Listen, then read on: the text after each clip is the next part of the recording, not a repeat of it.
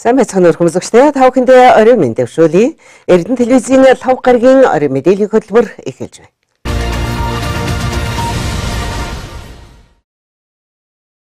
Эхний хэмжээтэй танилцуулъя. Эрдэнэ төлөвлөрийн 2017 оны 10 дугаар сарын эхний 20 хоногийн үйлдвэрлэлийн үндсэн үзүүлэлтийн дүн мэдээлэл гарсан байна.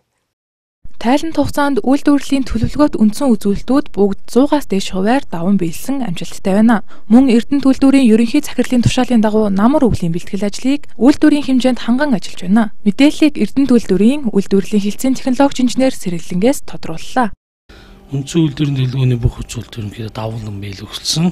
За тодорхойлж хэлэх юм бол уулын цул одоо сарын эхнээс 45.9 мянган метр кубээр илүү явж байна. Гүйцэтгэл 103.6%. Хөрс хуулалт нэмэх 52.950 метр куб буюу 110.9%. Хөдөр боловсруулалт нэмэх 4.5 мянган тонн буюу 110.3%. За агуулгад бол бас төлөвлөгөөнийхөө юунд байгаа. Төлөвлөгөөнийхөө одоо депозитонд байж байна. Молибдены агуулга бол тэг бүхэл мянганы 186%. Металл авалт бол их өндөр явна 88.98%, жисээр молибденээр 54.3%. За жисийн бажимдах металл бол төлөвлөгөөнөөс илүү 139 тонн жисийг гаргаж чад байж байна. Молибден бол 77 тонн. За яг өвлжтийн бэлтгэлтэй холбогдуулаад хангамжийн асуудал бас яг гормынхаа дагуу явагдаж байгаа. За яг өнөөдөр буюу 10 сарын 25-ны өдөр бол одоо 8 вагон 8 цистер одоо дизелийн түвш, өвлийн дизелийн түвш бууж байна. Нэг вагон одоо А80 бензин бууж байна. Одоо манай энэ хангамжийнхан бас хугацаатаас хөрөөд ингээд ажиллааг үзтгэж байна. Ер нь цаашдаа яг энэ гормоор явчих юм бол өвлжтийг бол амжилттай давна л. 2017-оос 2018 оны намар өвлийн бэлтгэл ажлын хүрээнд өнөөдрийн байдлаар нийтдээ хийгдэх 292 ажлын 267 ажил нь бүрэн хийгдэж дуусаад байна. 10 дугаар сарын 23-ны өдрийн байдлаар дараах цех нэгжүүд бэлтгэл ажлыг 100% гүйцэтгсэн байна. Үүнд цахилгаан цех, холбоо мэдээлэл автоматжуулалтын цех, ган бөмбөлгийн цех, засвар монтажийн цех, лаборатори судалгааны төв болон сэлэн амралтын бааз тус багтаад байна.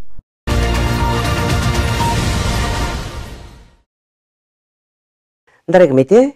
Эрдэнэ төлөвлөрийн ав тээврийн байгууллагын зорчигч тээврийн хэсэг парк шинжилгээ 100% хийж гүйцэтгэж ажилчдыг тав тухтай зөөвөрлөх болон өртөг зарлыг бууруулж ажиллах боломжийг бүрдүүллээ. Автоэврийн байгууллагын технологи тээвэр, төрөл бүрийн маркийн автомашины тусгай зориултын машин механизмын гэсэн үндсэн 3 хэсэгтэй эдгээр хэсгүүдийн автомашинд үйлчлэх автозасварын 3 газартай 830 гаруй ажилчидтай юм. Хүнд даацын авто өөрөө буулгагчаас эхлээд суудлын машин хүртэл төрөл бүрийн маркийн 290 гаруй хөдлөх бүрэлдэхүүнтэйгээр уулын цул тээвэрлэх, үйлдвэрийн ажлагчдыг зөөх, зам талбай засварлах, цэвэрлэх, хаягдлын аж ахуйн далан хийх, үйлдвэрлэлийн шаардлагатай ачаа бараа материал тээвэрлэх ажлыг гүйцэтгэж байна. Тус цэхийн зорчигч тээврийн хэсэг нь Эрдэнэ төлөвлөрийн хөгжлийн концепцэд тусгагдсны дагуу техник технологийн шинжилгээг шатараад зохион байгуулсаар ирсэн юм. 2011, 2012, 2014 онуудад зорчигч тээврийн хэсэг нь парк шинжилгэлийн хүрээнд хүн тээврийн том оврын автобусуудыг удаа дараа шинжилж байсан. Харин энэ удаад Hyundai маркийн 6 автобус авснаар Эрдэнэ төлөвлөрийн ажиллагчдыг тээвэрлэдэг тус хэсгийн парк шинжилэл бүрэн дууслаа. Энэ Эрдэнэ төлөвлөрөд ажилласан зөвлөгөө жилийнхээ хугацаанд өөрийн үйлдвэрийн ажилчдыг болон хот хооронд орон нутагт хүн тээврийн үйл ажиллагаа эрхэлдэг байсан. Энэ үйл ажиллагааг эрхлэхэд хэрэгжилж байсан автотээврийн хэрэгсэл автобусууд нь бол үйлдвэр залгаж эхэлснээс хойш бол тухайн үеийн зөвлөлт толгойд улсын үйлдвэрлэсэн Ляз маркийн автобусаар тээвэрлэдэг байсан. Хоёр дахь концепцийн хүрээнд энэ техник тоног төхөөрөмжүүдийг хуучраад эрхэж солихоор одоо тухайн үеийн Чех улсын Карос автобусаар энэ үйл ажиллагаагаа үргэлжлүүлэн явуулдаг байсан юм аа. Ингээд 2005-аас 15 оны хугацаанд бол энийг шинжлэхэд бол бид аль болох үйлдвэрлэлийн өртөг зардлыг бууруулах шатхуун эмнэлттэй одоо экологийн одоо бас хор хүний бол багтаа гэдэг юм олон талын судалгаа хийсний үндсэн дээр энэ Солонгос улсад үйлдвэрлэсэн Hyundai маркийн автобусыг сонгож энийг одоо үйлдвэрлэлд авч хэрэгжүүлж эхэлсэн. Энэ төвхтэй жишээ нь 2011 онд анхны 5 автобусыг авч хэрэгжүүл үйлдвэрлэлд дэвтрүүлж байлаа, ашиглаж байлаа. 2012 онд дараа нь 10 автобус, 2014 онд 5 автобус, одоо 2011 онд бас 5 ингээд нийтдээ манай шугамд 25 автобус явдаг байсан бол энэ бодлогын хэрэгжилтийн залгамжуулж өнөөдөр 2017 онд 6 автобус авч үндсэндээ автобусны парк шинжилэл 100% одоо Hyundai маркийн автобусаар одоо шинжлэгдэж байгаа.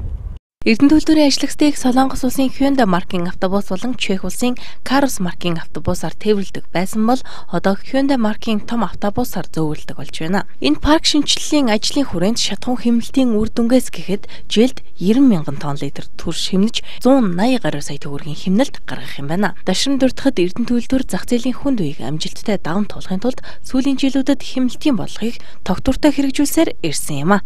Одоо 2010 оноос эхэлсэн парк шинжилтийн автобусны парк шинжилгээ асуудал бүрэн шийдэгдэж 100% парк шинжилэгдэж байна. Энэний үр дүндээ одоо манай автобус маань ажилтнаа найдвартай ая тухтай ажилтнаа тээвэрлэх хөдөлмөрийн аюулгүй эрүүл ахуйн талд ослооваараа сурчин сэргийлэх тал дээр автобус маань найдвартай бүрэн хангаж байна гэсэн үг. Тэгээ энэ автобусуудад нийт шинжилгэснээс хуучин ашиглаж байсан автобусаас түлшиж бага зарц сулдаг. Халуунд хүйтнээ үлээж кондишн үлээж одоо сэрүүн сүлдэг. Сэрүүнд одоо халуун пар үлээж хүмүүсүүд улаан ая тухтай ажилтны ирж очтнууд зөөвөрлөх юм давуу талтай. Эрдэнэ төлөвлөрийн ажилчид өглөө оройдоо 20 гаруй автобусаар цуваа усган ажилдаа зорчдог нь улс орон болоод дэлхийн бусад компани аж ахуй нэгжид байхгүй зорчигч тээврийн үйлчилгээ юм а. Тус хэсэг нь 35 автобус, 45 жолоочтойгоор үйл ажиллагаа явуулж, үйлдвэрлэлийн найдвартай тасралтгүй ажиллагааг ханган ажиллаж байна.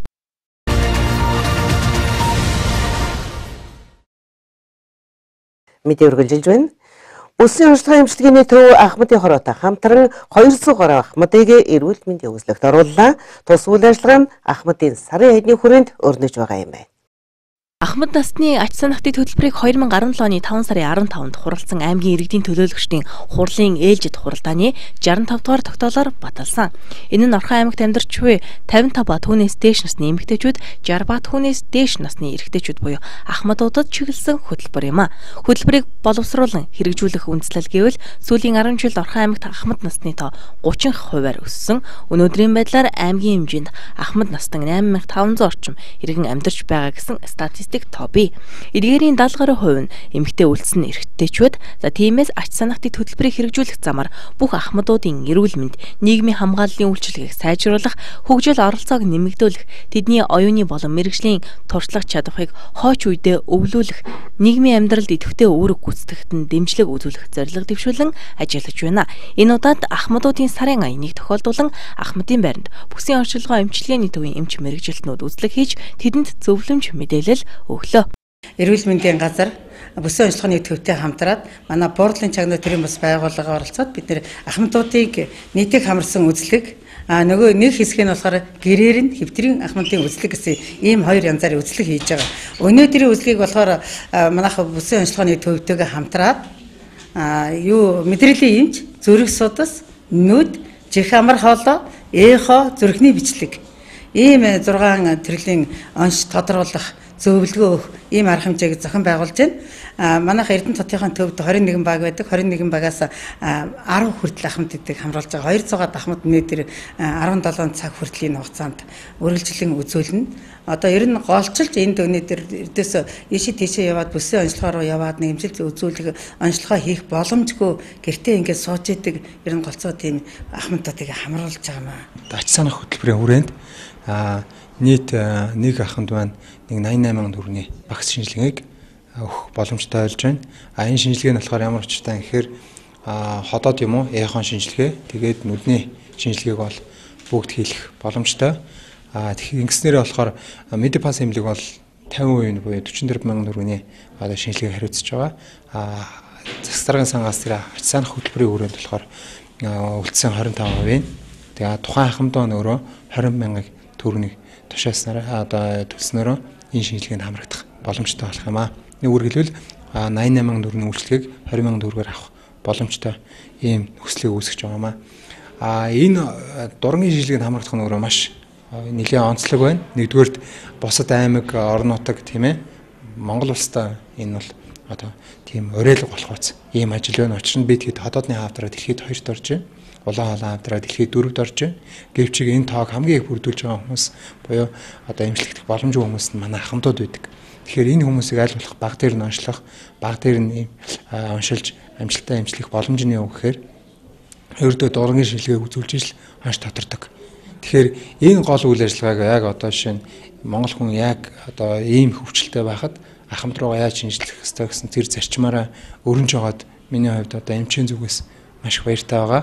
Мөн мэдээ пас эмнэлэг дэмжиж тэгээ ахмадын хороо маань зохион байгуулж ийм ажил зохион байгуулж байгаа бол маш сэтгэл хангалуун байна. Ахмад насны ач санах дэд хөтөлбөрийн хүрээнд 65-аас дээш насны 1000 гаруй ахмадыг Медипас эмнэлэгт хөнгөлөлттэй үнээр үзлэгт хамруулж эхэллээ. Үүнээс эрүүл мэндийн салбарт ажиллаж буйрагдсан онцлогооны зарлиг 100% бол ахмад болон боловсролын салбарт ажиллагчдын үзлэг шинжилгээний төлбөрийг 50% орон нутгаас гаргаж байна.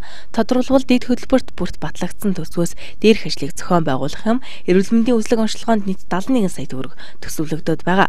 За үзлэгт хамрагдсад ходоод улаан хоолойн дуран нүдний цогц үзлэг, элэгцөөс нойр булчирхай, бөөрийн эхо, зүрхний цахилгаан бичлэг гэсэн 2 багц үйлчилгээнээс сонголтоо хийх юм байна.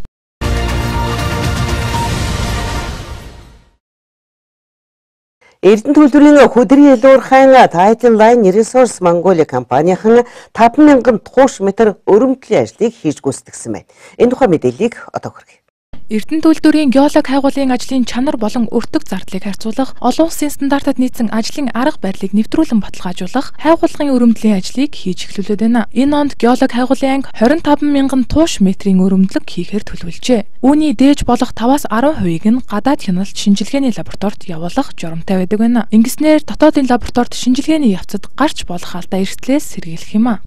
Ер нь сүүлийн үед энэ геолог уул уурхайн чиглэлээр олон улсын стандарт хэм хэмжээ одоо жишгээр хайгуулын ажил хийж ордын нөөцийг тогтоох, уулын уурхайн үйл ажиллагааг явуулах тийм хандлага сонголтууд бол байна.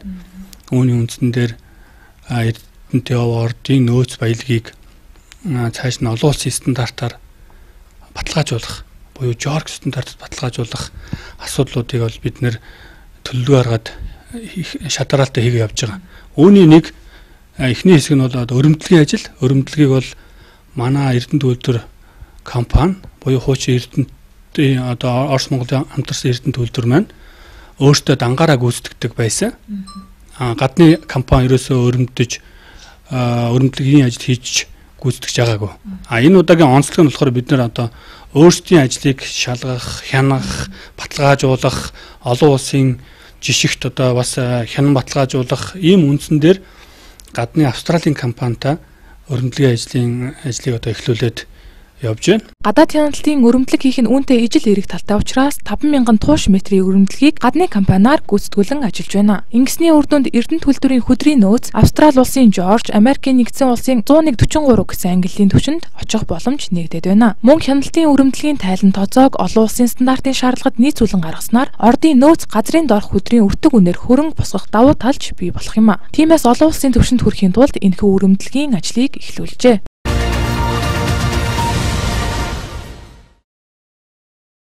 Эрдэнэ төлбөрийн түүхтэй 40 жилийн ойг угтаж үйлдвэрийн хөгжил бүтээн байгуулалтанд гарамгаагаар гүйцэтгсэн түүхэн гавьяатнуудыг тодруулж, тэднийг алдаршуулж, ариун туршлагыг нь залуу ажилтнуудад өвлүүлэх зорилготой тус уулзалтыг зохион байгуулжээ.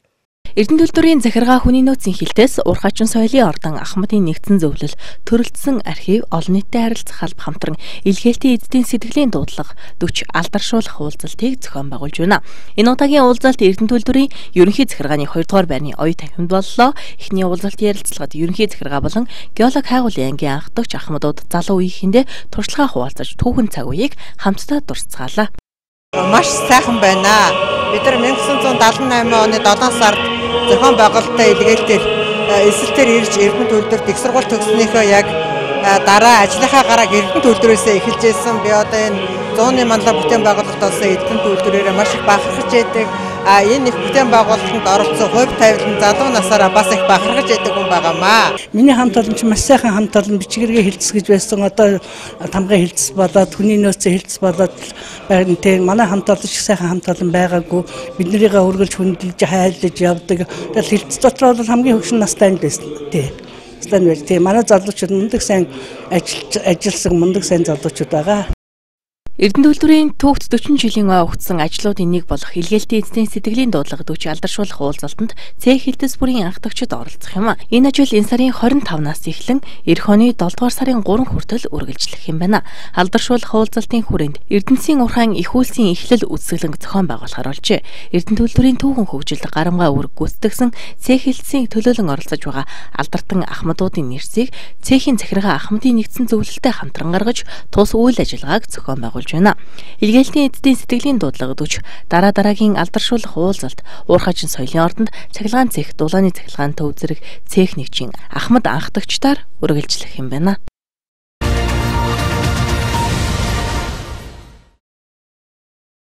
Эрдэнэ төлбөрийн хөтөлбөрийн аюулгүй эрүүл ахуй байгаль орчныг хамгаалах хэлтсээс удирдлагчийн 70% нөлөөлөл аяныг зохион байгуулж байна. Мэдээллийн дэлгэрэнгүй хүргэе. Эрдэнэ төлбөрийн хөтөлбөрийн аюулгүй байдал эрүүл ахуй байгаль орчныг хамгаалах хэлтсээс удирдлагчийн 70% нөлөөлөл аяныг зохион байгуулж байна. Тухайн хамт олондоо манлайлагч буюу бусдад эргээр нөлөөлж чаддаг удирдлагчдын идэвх санаачлагыг дээшлүүлэх зорилгоор энэхүү аяныг өрнүүлж байгаа юм. Өөрөөр хэлбэл ажлын байранд хүн бүр манлайлагч байх боломжийг бүрдүүлэх, манлайлагчийг төлөвшүүлэх зорилгыг дэвшүүлжээ. Удирдлагчийн 70% нөлөөлөл гэсэн юм да сэдвтэй аяныг бол зохион байгуулж байгаа компани хэмжээнд тэгэхээр одоо урд өмнө нь бол ийм сэдв ер нь бол одоо байгаагүй учраас хүмүүс бол бас тодорхой хэмжээгээр зарим хүмүүс гайхаж байгаа. Гэхдээ одоо орчин үед бол ер нь одоо хөтөлбөрийн аюулгүй эрүүл ахуйн үед ажиллагаанд бүх хүмүүсийг татан оролцуулнаа. Хүн болгон одоо аюулгүй ажиллах арга барилтай, аюулгүй соёлыг эзэмсэн хүн болгон хариуцлагатай юм байна гэх юм бол тодорхой хэмжээний одоо манлайлагч нар л тэр хүмүүсийг тийм зөв зан үйл рүү дагаж оруулдаг. Тэгэхээр манлайлагч гэхээр зэрэг хүн болгон мандатлагч болох боломжтой байгаа юм. Энийг бол олон улсын судалгааны Жанах гэдэг групп хүний гаргаж байгаа зан үйлийн 30% нь бол төрөлх юм байдаг. 70% нь бол хүн өөрөө одоо хөгжиж дэвших явцдаа одоо төлөвшүүлдэгэ гэж хэлсэн байдаг.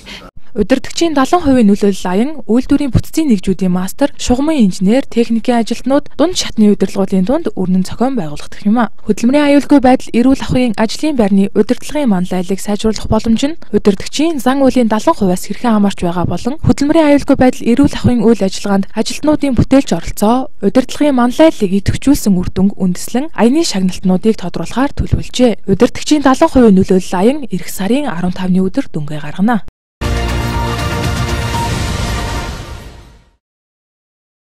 Одоо тав хөрвүүлэн улс орон болон дэлхий дахин төрсэн онцлог үйл явдлын талаарх мэдээллийг цахим утаснаас бэлтгэснийг хүлээн авна.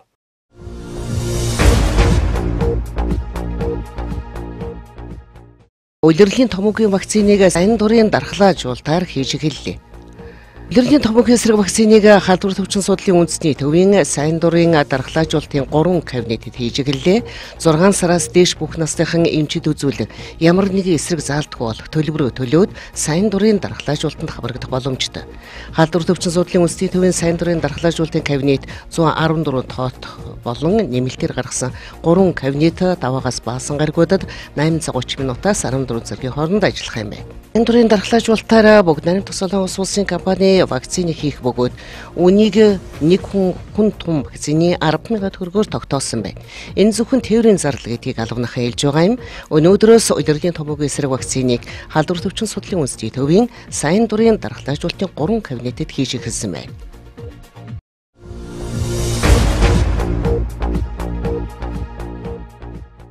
Дэлхийн ур чадварын тэмцээнд амжилттай оролцсон оюутнуудыг шагналаа. 2 жилд нэг удаа зохион байгуулдаг Дэлхийн ур чадварын тэмцээн энэ сарын 14-өөс 19-ний өдрүүдэд Арабын нэгдсэн Эмират улсын Абу Даби хотод болно.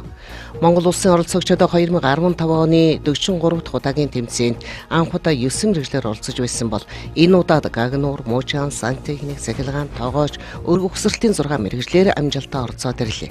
59 орны 1300 оролцогч 51 мэргэжлэр ур чадвараа сорин өрсөлдсөн байна. Гагнуурын төрөлд оролцсон Жанлуу Хойдоо тусгай барин хүртэл хүртэн үндэсний шилдэг оролцогчоор шалгарсан байна. Дэлхийн ур чадварын тэмцээнд амжилттай оролцсон оролцогчид болон багш нарыг хөтөлбөр нийгмийн хамгааллын сайд чин зэрэг хүлээн авч уулзсан баяр хүргэн талархал мөнгө шагнал гардууллаа. 7 орныг игнэдийн тэгтгсэн дэлхийн ур чадварын байгууллагын 69 дахь гишүүнээр Монгол улс 2014 онд ээлжсэн юм байна.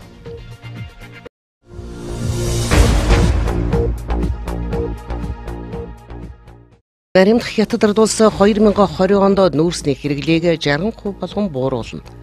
Бүгд наримдах хятад улсын засгийн газар нүүрс төрөгчийн хийн ялгаруулалттай тэмцээх зорилтын хүрээнд нүүрсний хэрэглээг 2020 он гэхэд 60% болгон бууруулахаар зорж байна. Мөн эх 3 жилд сэргийлэх эрчим хүчний хэрэглээг 13-аас 15% болгон өсгөх зорилт тавьсан байна. Хэдий тийм боловч энэ нь эргээд томоохон уулуурхан компаниудад бизнесээ эргэж харах анхааруулга болж байгаа юм.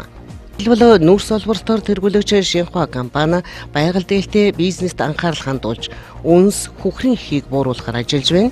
Үүнээс гадна нүүрсний уурхаануудад тавих хяналт салбарын тоног төхөөрөмжийн нийлүүлэлтэнд нөлөөлж гэлсэн байна. Өнгөрсөн онд уул уурхайн компаниудын хөрөнгийн зарцуулалт 20% буурчээ.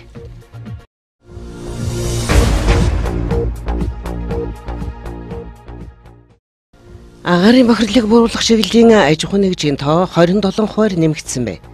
2017 онд агаарын бохирлыг бууруулахад зориулан улсын төсвөөс 5 тэрбум, нийслэлээс 3.2 тэрбум төгрөгийг төсвөлөөд байна. Улаанбаатарын агаарын бохирлыг бууруулж чадахгүй бол хүүхдийн эрүүл мэндийн шууд зардал 2017-оос 2025 онд 24.5 тэрбум төгрөг төрнө гэсэн тооцоог нэгдсэн улсын байгууллага гаргасан байна. Харин агаарын бохирлыг бууруулах, иргэдийн эрүүл мэндийг хамгаалах чиглэлээр үйл ажиллагаа явуулж байгаа бизнес эрхлэгчдийн тоо сүүлийн 1 жилд 27% нэмэгдсэн байна. Тухайлбал 2016 оны 9-р сараас хойш утаагүй шахмал түвшний үйлдвэрлэлийн чиглэлээр 3 компани бизнесээ эхлүүлжээ. Бүрэн шаталтай ээлжлэг өндөртэй шахмал түвш нь зах зээлд 1 тонн нь 125-аас 180 мянган төгрөгөөр худалдаалагдаж байна. Дээрс тохой, хур, туг, баялаг эрдэнэ сум тэргүүтэй компаниуд энэ төрлийн түвш нийлүүлж байгаа юм. Эдгээр компанийн үйл ажиллагааг дэмжихээр засгийн газар 2017-оос 2018 онд 461 сая төгрөг зарцуулахаар болсон байна.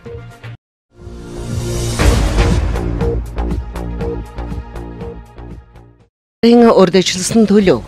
Ойрын 2-оос 3 өдрүүдэд их нутгаар цагаагаар тогтун дулаан байх боловч 26-нд баруун болон төвийн нутгаар 27-нд нутгийн зүүн хагаст цас орж цасан шуурч хүтрхийг анхааруулж байна. 25-нд буюу өнөөдөр баруун аймагуудын нутгийн баруун хэсгээр, 26-нд баруун аймагуудын нутаг болон төвийн аймагуудын нутгийн баруун хэсгээр, 27-нд төв болон зүүн аймагуудын нутаг, говийн аймагуудын нутгийн зүүн хэсгээр хурдумдас нойтон цас орж цасан шуурна. Салхи 25-нд Алтай салбар улсаар, 26-нд нутгийн баруун хагас, 27-нд ихэнх нутгаар төрсүр секундэд 18-аас 20 м хүрч ширвэснэ. Алтай, Хангай, Хөвсгөл, Хинчи уулархаг нутгаар шөндөө 5-аас 10 градус хүйтэн, өдөртөө 4-өөс 9 градус, говийн бус нутгийн өмнөд хэсгээр шөндөө 3-ээс 5 градус, өдөртөө 14-өөс 19 градус дулаан, бусад нутгаар шөндөө 2-оос 7 градус хүйтэн, өдөртөө 9-өөс 14 градус дулаан байна. 26-нд нутгийн баруун хэсгээр, 27, 28-нд ихэнх нутгаар хүйтэрнэ.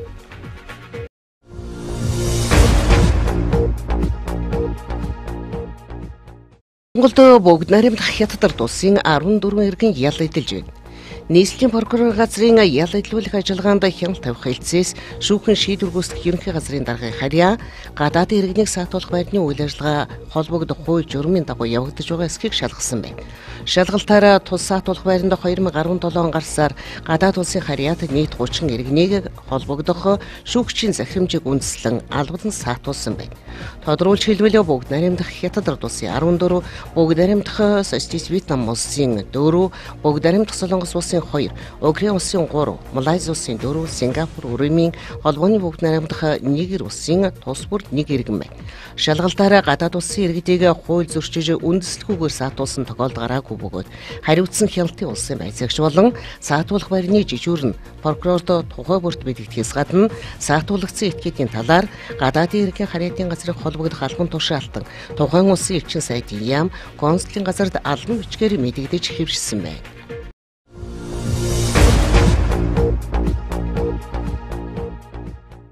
Мэдээллийн хөтөлбөрөөр төгсгөлдөө хотуудын ойрын 3 хоногийн цаг агаараа мэдээ арилжааны банкудаас ирүүлсэн валютын ханшийн мэдээллийг хүргэе.